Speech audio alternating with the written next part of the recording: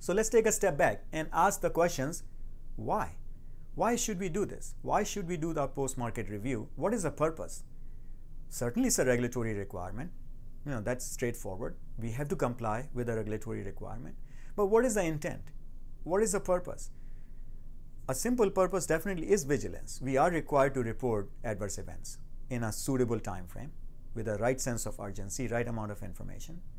But we are also, particularly in EU MDR and 14971, we are required to do surveillance. And 13485, we are supposed to review it and take action. For what purposes?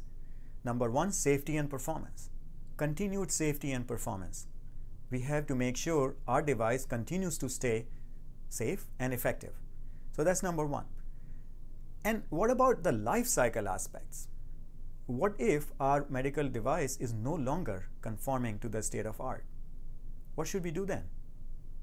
If that is the case, we have to review and ensure that we still meet the regulatory bar of safety and effectiveness and satisfy all the requirements. So this is the purpose of our post-market safety review.